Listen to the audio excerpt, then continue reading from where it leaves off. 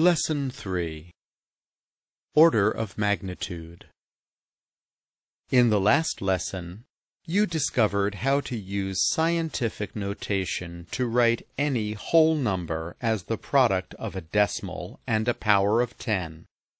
Expressing numbers in this way permits the classification of any number according to its order of magnitude, that is, the exponent of the number expressed in scientific notation.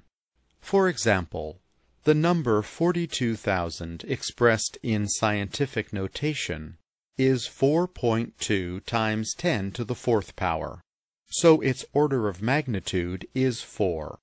Similarly, 1,780,000 in scientific notation is 1.78 times 10 to the sixth power, so its order of magnitude is 6.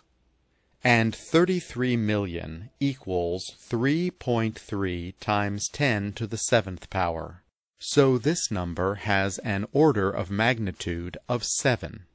Notice that the order of magnitude is a compact way to express the approximate size of a number. Generally speaking, the order of magnitude of a whole number is 1 less than the number of digits in that number.